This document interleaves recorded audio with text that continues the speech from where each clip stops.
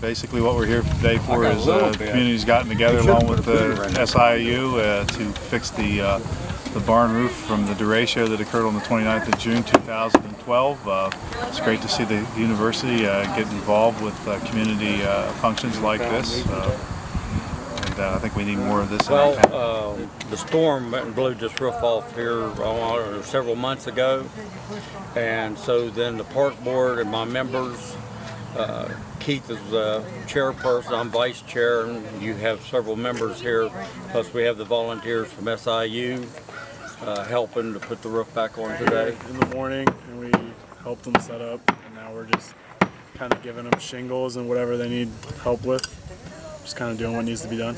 It means a lot since I just got here and I'm already helping out, especially doing this because they said it was like, I can't even think, and like natural thing that's been here for a while. So I feel good helping, especially being my first year in Salem. I feel pretty good.